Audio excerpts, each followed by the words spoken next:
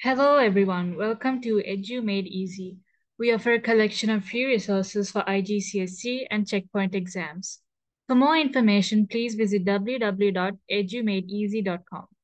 Today we're going to be solving the Chemistry 0620 paper 32 for the May-June 2023 series. Let's get started. Okay, so question 1 says figure 1.1 shows part of the periodic table. Answer the following questions using only the elements in figure 1.1. So only the ones they are specifically mentioned here.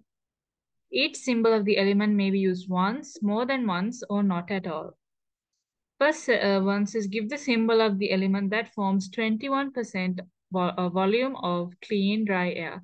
So if you look clearly, we have a composition of clean dry air, right? So we have 21% of something, 78% of something, and also the remainder is a mixture of some things.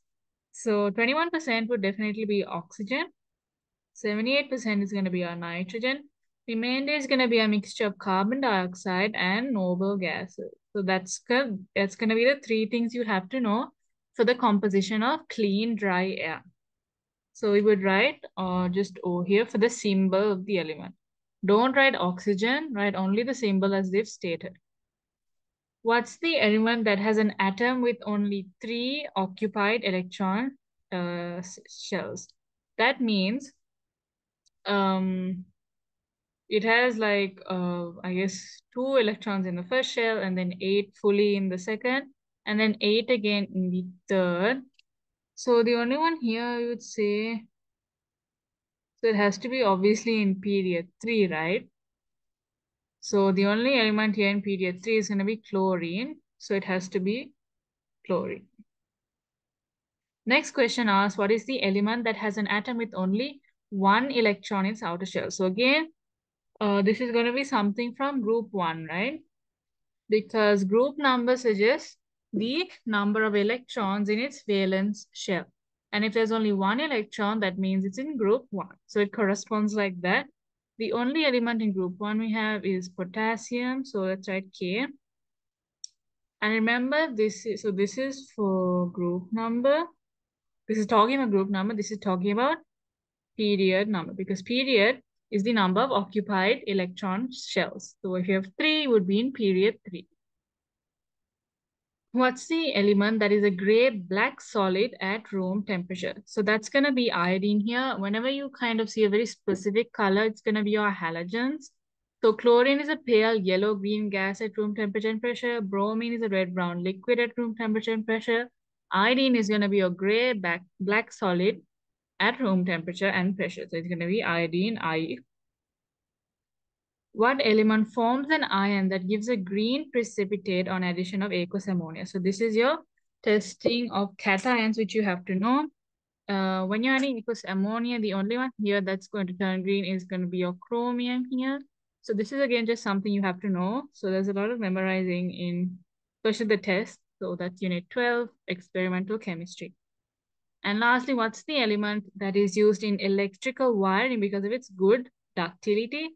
That's going to be your copper. So kind of the three metals we have mentioned in that part is aluminum. Aluminum has 3 kind of uses in airplanes because of its low density, in food containers because its resistance to corrosion. And also I think it's overhead electrical cables because of its low, sorry, is it density? I think it is low density. And then we have copper, and then I think that should be it. So those two you just have to know. This is going to be copper. Next question says table 2.1 shows properties of the halogens. Use the information in table 2.1 to predict firstly the boiling point of iodine. So we can see that the overall trend here, although not really have to know it in, I think, core, but they've given a table here so you can clearly see the relationships. The boiling point is what? It's increasing, right? It's increasing down the group. So the boiling point of iodine should be between, let's say, I would do about 115 to 335. So this would be your acceptable range Why not 60? Because that's right after bromine. That's not how it works. You can't simply choose something like 60 because you have to see the gap between these two as well. So that's an enormous gap, right? So what is that? Let me just take my calculator. Let's see what the gap is between. So that's going to be 94. So you want 59 plus 94, you're going to get 153. So that would be my first answer. Like you can't just straight go 60. Check the difference between these two and then you can get the next well, iodine's boiling point. So this is the acceptable range, but using the method of calculating the difference between here and adding it again, you would get 153, which is totally acceptable as well. Okay. Next question, next part says the density of astatine at room temperature and pressure, what it is, we have to predict it.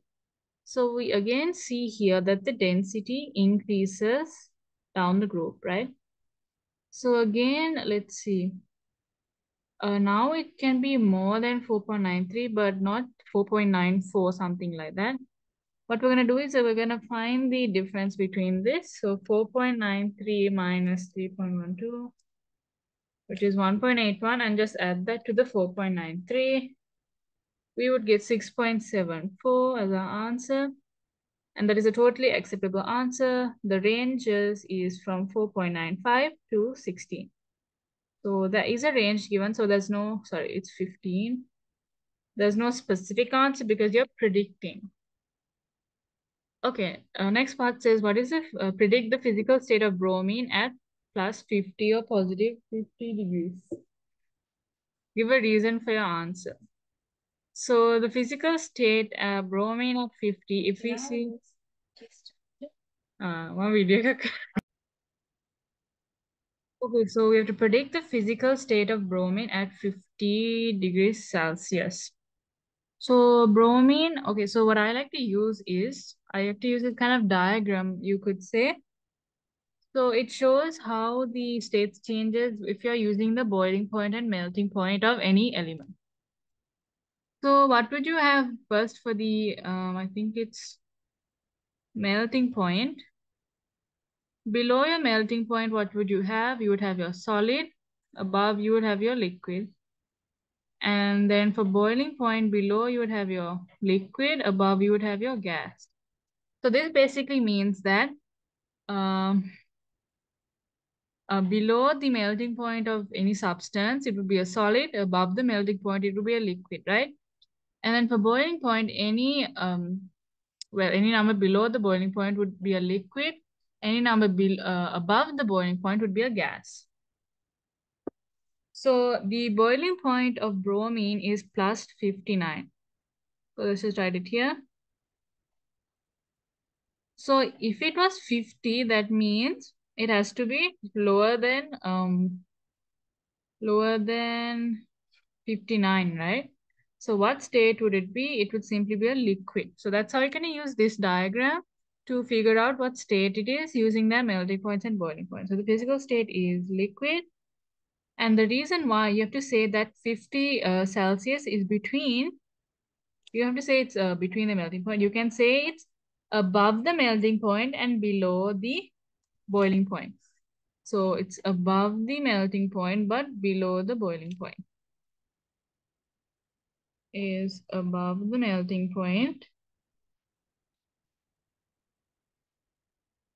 but it's below the boiling point.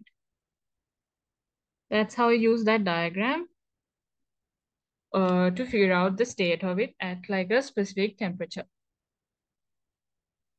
Okay, so it says aqueous bromine reacts with aqueous potassium iodide. Complete the wave equations for this reaction. So this is yet another displacement reaction. So you have to specifically see if bromine is more reactive than iodine. And it is because remember in halogens group, what happens to the reactivity down the group? It decreases, right? So bromine is going to be more reactive than iodine, meaning it's going to displace iodine to make potassium bromide and then just iodine. Sorry, these should be the, well, switched because this has two lines. But yeah, iodine and potassium bromide is the correct answer. Explain why aqueous iodine does not react with aqueous potassium bromide. So again, look at the fact that iodine cannot displace bromine from its halide ions. So simply why? Because it's less reactive than bromine. So you're going to write iodine is less reactive than bromine.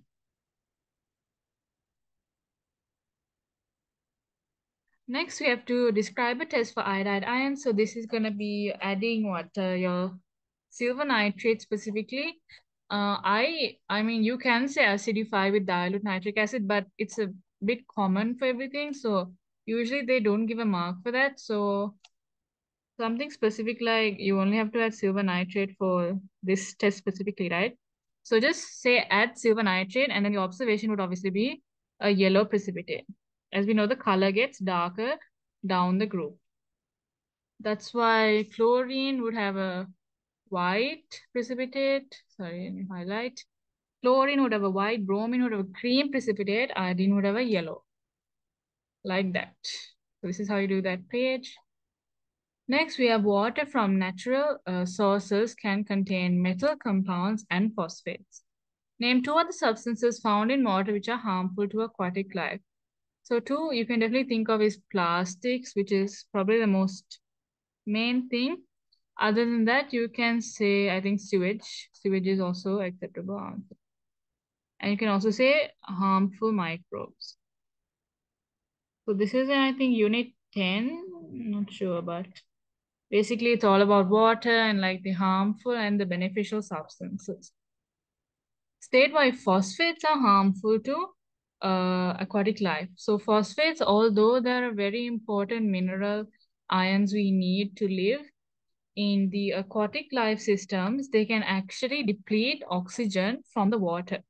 This is called eutrophication. Although it's not in like detail in the chemistry syllabus, it definitely is in the biology 0610 syllabus. So if you do that, you will obviously know more about that than doing chemistry. But simply it's because it's depletion of oxygen in the water. This is the uh, the overall result. So table 3.1 shows the masses of ions in milligrams present in 1,000 centimeter cube sample of polluted water. Answer these questions using information from table 3.1. It says name the positive ion present in the highest concentration. So the highest concentration will be the highest number here. That's going to be what? Potassium. So let's write potassium. We name it. So potassium ion. State the name of the NO3 minus ion. So again, this is a, what do you call this? What do you call the ions like this? I forgot the name. But basically, I genuinely forgot the name. But these are the type of ions you have to know. I might have mentioned it in another video, but just know NO3 minus is going to be nitrate. Calculate the mass of magnesium ions present in 250 centimeter cube of polluted water. So let's see mass of magnesium ions. This is in thousands, so we simply what? We just have to. So if 0.6 is in 1,000 centimeter cube, to make it 250, how do we do that? We simply think divided by 4, right? So 0.6 divided by 4, we would get, sorry, that's 1,000 divided by 4 is 250. Polluted water. Sorry, it's 1.6. Oh my God. 1.6. 1.6 divided by 4 is going to be 0.4. That's your correct answer. Sorry about that. And that's why you have to read the question carefully. Water is produced when blue copper 2 sulfate is heated. So we have the blue copper to sulfate shown by the water crystallization. This is the water molecules present in a hydrated substance. We call this water of crystallization. This is also a definition. I think it's only in the extended, but do check your syllabus to check if it's in core, extended, or both. Copper sulfur, we got white because it's anhydrous, and then we just got some 5 moles of water. Describe how white copper sulfate can be changed back to blue. It can be simply done by adding water. So that's what makes it blue, the hydrated part of it.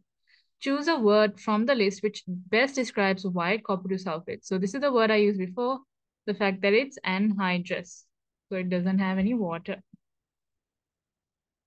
Complete the symbol equation for the reaction of calcium with water. So you have some filling in the balancing equation and also the products. So this is essentially metal plus water. What do you get as the other product in a metal plus water? We'll get hydrogen. And now to balance it off, we have 2 here. So we're going to have 2 in the front of water as well. And that would balance it off. Okay. This question is about chlorine and compounds of chlorine. Chlorine has diatomic molecules. Define the term diatomic. So when we say diatomic, chlorine is diatomic, we mean it's written as Cl2. It doesn't exist as Cl. Like there's no such thing as just Cl, like it doesn't exist. So it is always in Cl2. All of the other halogens also exist as diatomic. So F2, Cl2, Br2, I2. And actually, I'm not too sure because it's not in the syllabus, but I'm guessing it is from the trains with the others. So the diatomic means basically just 2 atoms. 1 molecule of chlorine contains 2 atoms because this essentially means Cl times Cl contains 2 atoms. That's basically your definition. Deduce the number of protons, neutrons, and electrons in the chloride ion shown. So whenever you have an ion, the first thing you have to do is just write the proton number because that's not going to change. Chlorine originally is just 17. Electrons, since this is minus, you're going to have to add 1. So it becomes 18. Neutrons, then you're going to do 37 minus are the protons. So 37 minus 17 is going to be 20. So what did I do here? I did the mass number minus the protons. Because protons plus neutrons makes the mass number, right? Chlorine reacts with hydrogen to produce hydrogen chloride. The reaction is exothermic. State the meaning of the term exothermic. So exothermic basically means we're releasing energy to the surrounding, where it's a reaction that transfers thermal energy to the surrounding. So basically giving out thermal heat to the surrounding. A reaction that gives out or transfers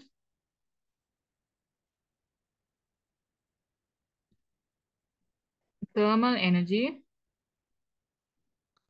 to the surroundings. While endothermic would be absorbing all the energy. So it will be transferring from the surroundings to the whatever the reaction is. Figure 4.1 shows an incomplete reaction pathway diagram for a reaction with chlorine and hydrogen. Complete figure 4.1 by writing this formula in the diagram. So this is relatively easy because we don't have to really put any activation energy or enthalpy change sign, but we just have to put the reactants and products. So in an exothermic reaction, the reactants always have more energy than the products because what? They're losing energy to the surroundings, right?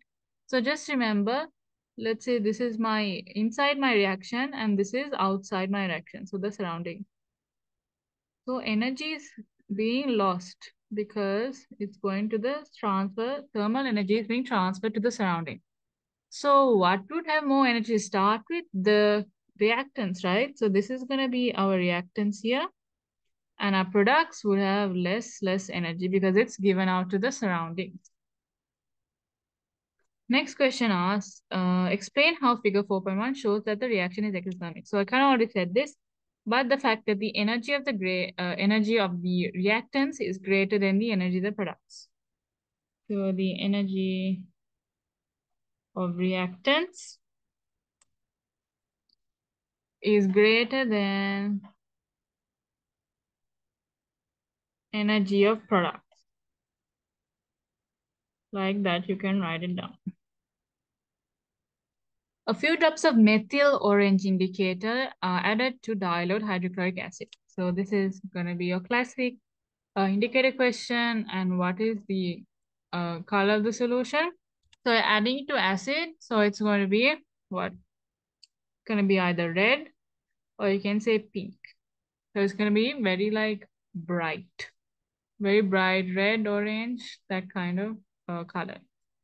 Dilute hydrochloric acid reacts with sodium hydroxide. So what do we call these reactions? We call it a neutralization reaction because we have an acid and a base. So what do we always get as like one of our known products? We always get water. Sorry, don't write H2O, write water.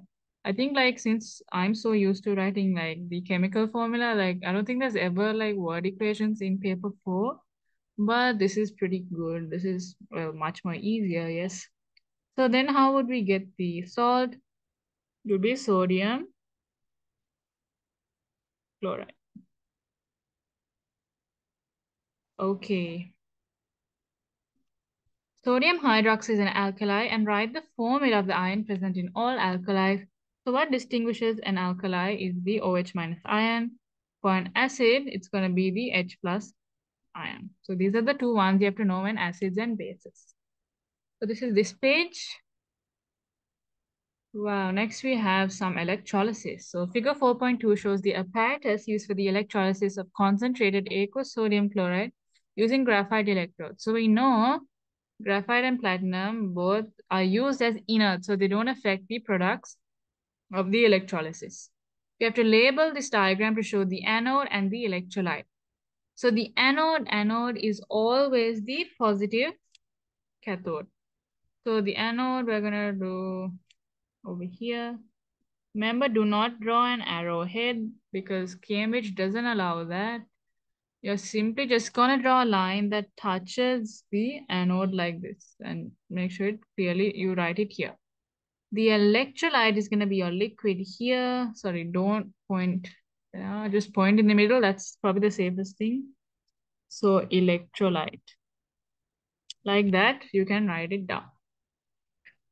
Name the products and state the observations at the positive and negative electrodes. Okay, so what do we always do? We always dissociate the ions first. That's our first step. We have sodium chloride. It's aqueous. We'll have the addition of H plus and OH minus. Now, what's gonna reduce always the least reactive, and that's always, mostly always hydrogen, except if there's copper, obviously. And here we have a concentrated halide ion being Cl minus, so that will oxidize instead of OH minus. So let's write the ionic half equations for practice as well. So what at the cathode is going to be H plus. Okay, so it's going to be H plus plus 2 electrons. I think it's like this. Yeah. And then at the anode, it's Cl minus like this. Sorry, you have to write gas here. So that's going to be your ionic half equation. Okay. Sorry. Now the products at the positive electrode. What's a positive electrode? Your anode, what is it going to be? It's going to be chlorine. So let me just write that. Observation. So chlorine, often they want you to say that it is a green gas. So make sure to write that. So you already know in the periodic table unit that chlorine is a pale yellow-green gas. Product at the negative electrode, which is our cathode, we're going to say hydrogen. And hydrogen is a colorless gas, so you can't comment on its color. But you can state the fact that it bubbles, right? So just say bubbles. That's acceptable. So this is how you do this. This question is about metals. Carbon is used to extract iron from iron ore in a blast furnace. Name the main ore of iron. So often students get confused between bauxite and hematite. All remember hematite is belonging to iron ore, while bauxite is the aluminum oxide or aluminum ore. Iron 3 oxide is the iron ore which is reduced by carbon monoxide. Name the two substances which react in the blast furnace to produce carbon monoxide. So this is carbon and carbon dioxide because let's see, because basically this plus this plus this gives you 2CO. That's how you write the chemical equation. Iron rusts in the presence of oxygen and water. State one method of preventing rusting. So I think in total there's about four, which I mentioned in the syllabus. There's what galvanizing with zinc. There's painting. There's plastic, so coating with plastic, and there's also what greasing. So one of these will be totally good. Table 5.1 shows some information about the reaction of four metals with steam, and then they've given us the reactions. Put the four metals in order of their reactivity, with the least reactive metal first. So from the looks of it, since silver has literally no reaction, that's definitely going to be the last. I think we should write the name. Silver. Silver. Done. Let's see what is like the next more reactive than silver. I would say it's beryllium. Actually, chromium, because it reacts slowly only when the metal is very hot. Beryllium, whatever the temperature, reacts slowly. So, but chromium needs that extra support. So it's gonna be just after silver, and then after would be beryllium. And then obviously it would be magnesium, which is very reactive indefinitely. Okay, so it can be a bit confusing with beryllium and chromium, but just understand that chromium only reacts slowly, like it literally only reacts when the metal is very hot. So it has that extra condition. But beryllium reacts slowly, whatever the temperature is. So that means it's more reactive than chromium. A student investigates the reaction of different size pieces of calcium carbonate with dilute hydrochloric acid. Sizes of the pieces of calcium carbonate are large, medium, and small. All other conditions stay the same. Table 6.1 shows the time taken for each reaction to finish. So we have here complete table 6.1 by writing the size of the pieces of calcium carbonate in the first column. So we know in a rate of reaction, we know increased surface area means increased rate of reaction. However, they haven't specifically mentioned the word surface area, but they've given us large, medium, small. Just know that for a piece to be increased surface area, it has to be the smallest as possible. So for it to be the smallest to be possible, and if it's increased surface area, that means it would happen the fastest.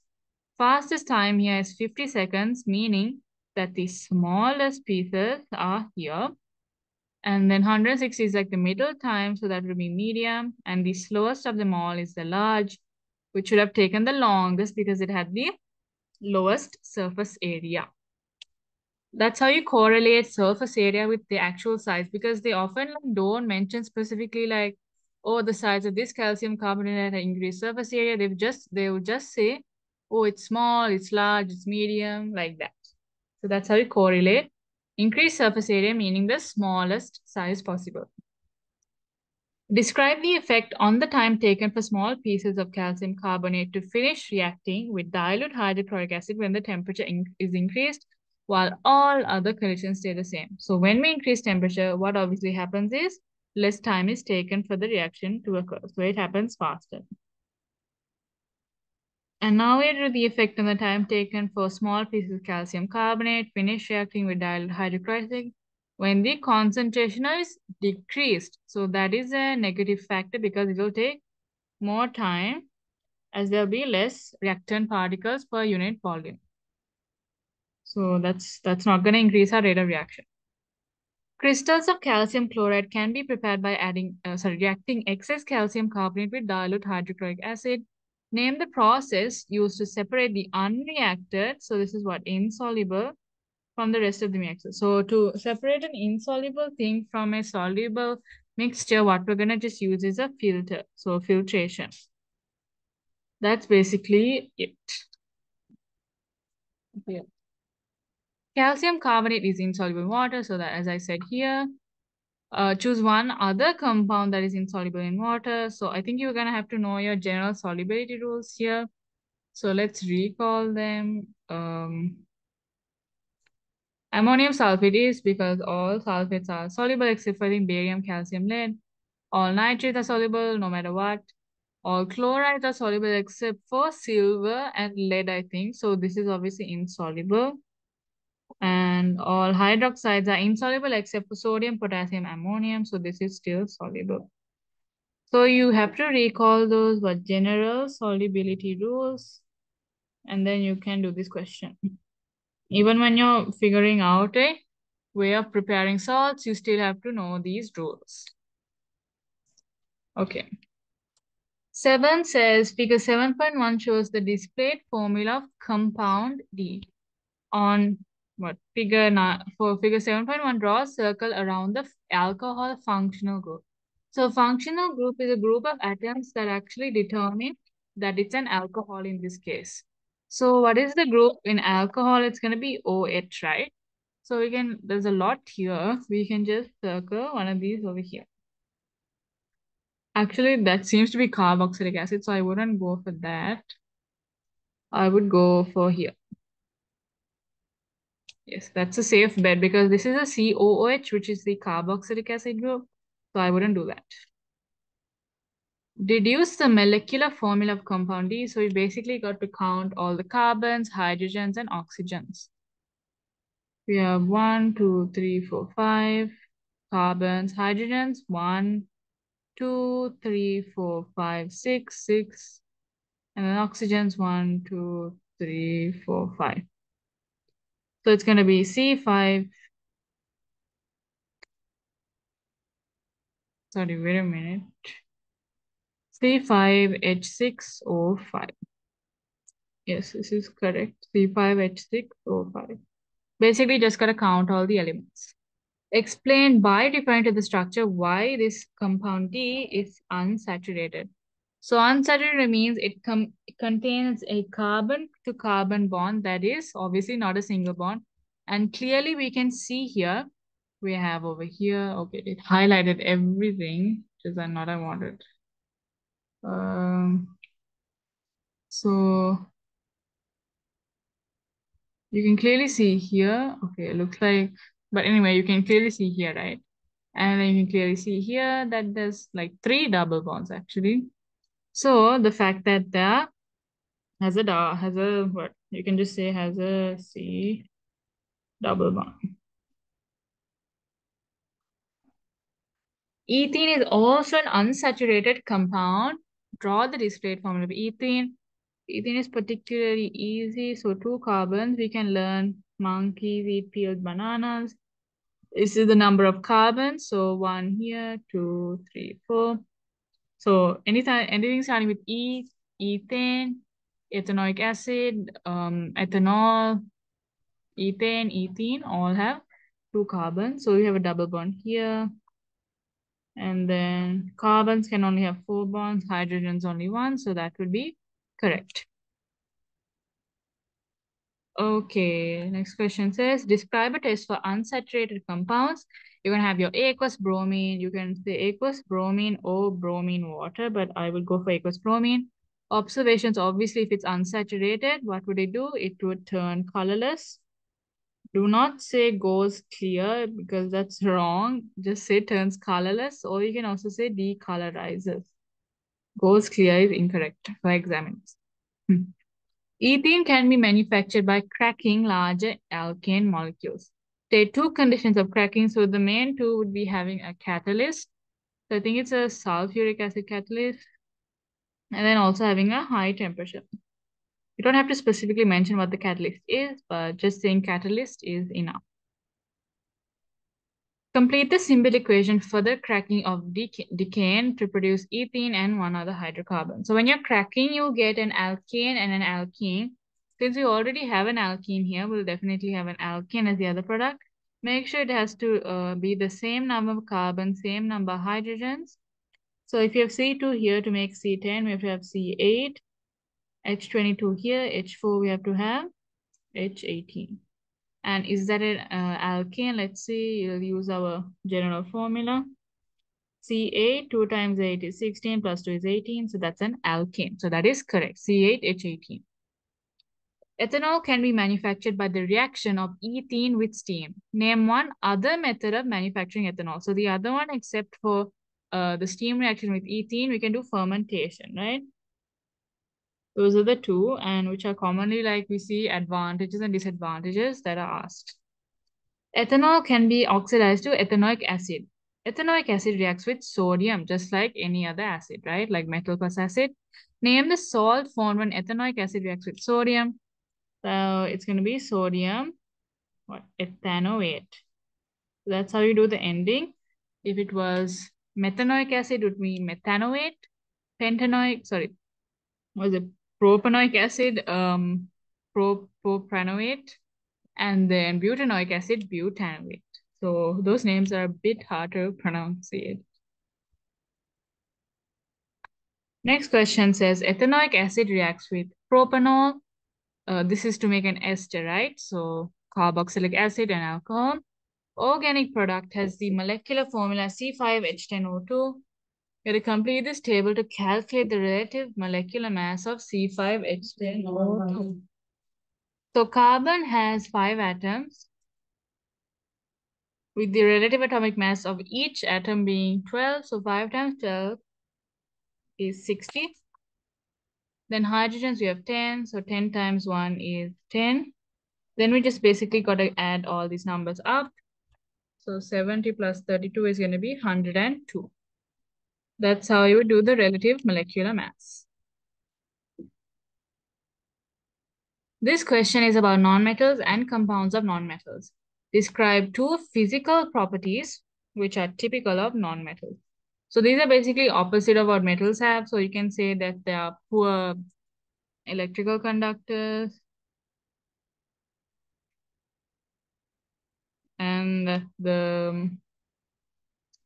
what else can you say? You can say they have low melting point, boiling point, and you can say that they are poor thermal conductors, poor ductility, they are brittle, so they're not malleable, stuff like that. You can see for physical properties. Methane is a compound of carbon and hydrogen. What do we call that contains only carbon and hydrogen? We call it a hydrocarbon, right?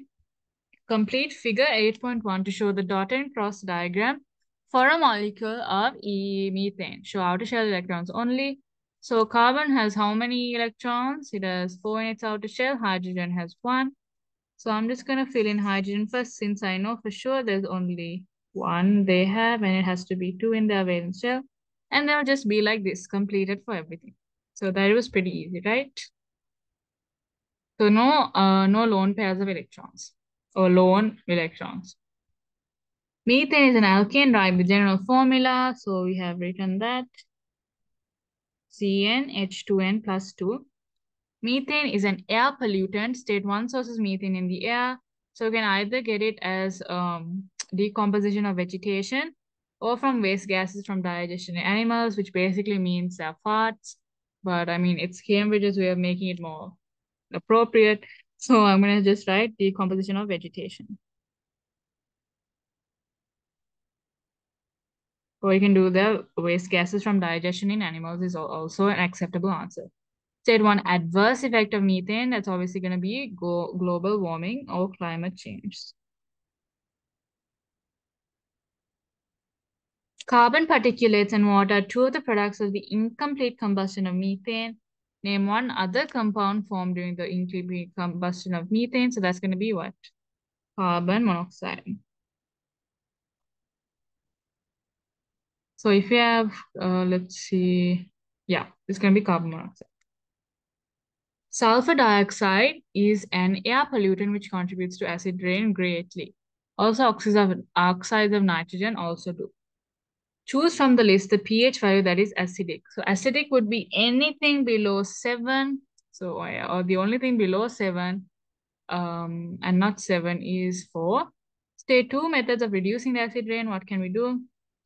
We can install catalytic converters in cars so we get less like carbon monoxide, sulfur dioxide and oxides of nitrogen. So catalytic converters. And we can also do flue gas desulfurization. So no more sulfur in these, which will combine with the oxygen to make sulfur dioxide. So flue gas desulfurization. And you can also use low sulfur fuels. That's also another option. So catalytic converters, flue gas desulfurization, and low sulfur fuels. Sulfur dioxide gas turns aqueous acidified potassium manganate VII from purple to colorless. This figure shows a gas jar of sulfur dioxide separated from a gas jar of air by a glass plate. A piece of filter paper soaked in aqueous acidified potassium manganate VII is glued to the top of the gas jar of air. The glass plate is then removed. At first, the filter paper remains purple. After a short time, the filter paper turns colorless. Explain these results in terms of kinetic particle theory. So this is definitely about diffusion. The fact that the molecules have to actually diffuse first before like getting to the filter paper. So basically what you have to do is that you have to describe what diffusion is. So first I would mention the word diffusion because that's a key word here. And then I would say about the movement of molecules that they collide. So movement of molecules and molecule and collision. And then also about the fact that they hit the filter paper. And then the most important part is that they go from a higher concentration to lower concentration. So the molecules spread from higher concentration to a lower concentration. So basically explaining the concept of diffusion by this example here. So basically what you have to mention is that diffusion, that the molecules are colliding and they're traveling, they'll hit the filter paper because they're going from, molecules are traveling or spread from the higher concentration to lower concentration. Basically, that's it for 3 marks. And that's this paper. This was very, I think just mainly stuff picked out from the syllabus, specifically like all of these are just like syllabus questions, honestly. Yes, so make sure you're familiar with doing dot and cross diagrams because they can be, even though 1 marks, but when you count them up, it's a lot. And this was relatively good, yes. Even knowing the displayed formulas are very important. And the general solubility rules, definitely. And yes, overall, this paper was pretty good. If you have any questions, please feel free to leave it down in the comments and our team will reach out. But all in all, thank you for watching.